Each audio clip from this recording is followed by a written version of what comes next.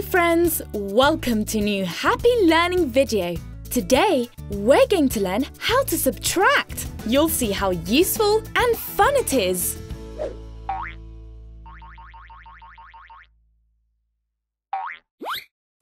Subtracting is the opposite of adding. It's taking away a smaller amount from a larger amount. For example, if we have 6 balloons, but 2 of them burst,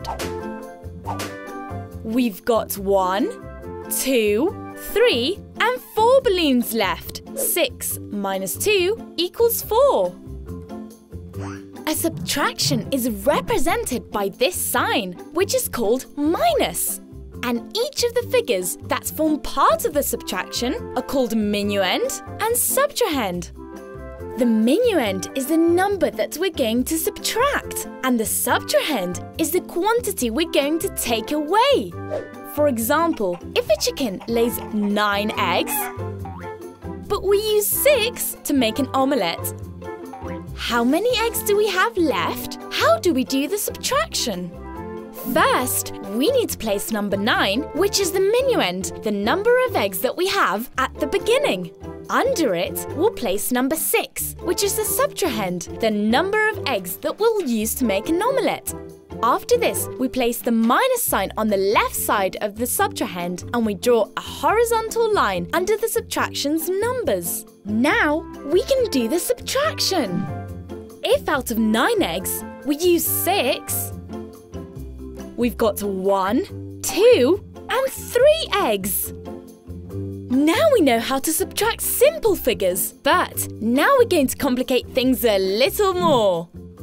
To subtract larger figures, for example 56 minus 32, we need to write down the minuend, 56, and under it, the subtrahend, 32. Always placing units under units and tens under tens.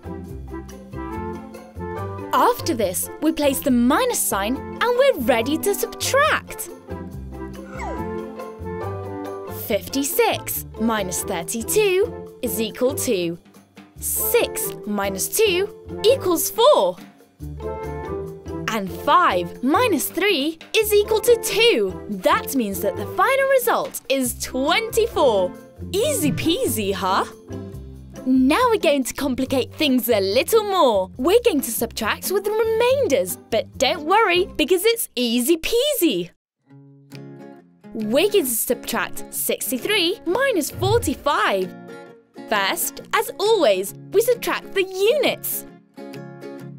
3 units minus 5 is, whoops, it's impossible to subtract 3 minus 5. So, what do we do?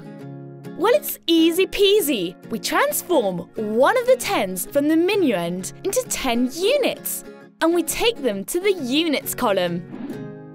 Since we had 6 tens and we've transformed one of them into units, we've got 5 tens left. We then add these 10 units to the 3 we had in the minuend, meaning that we've got 13 now.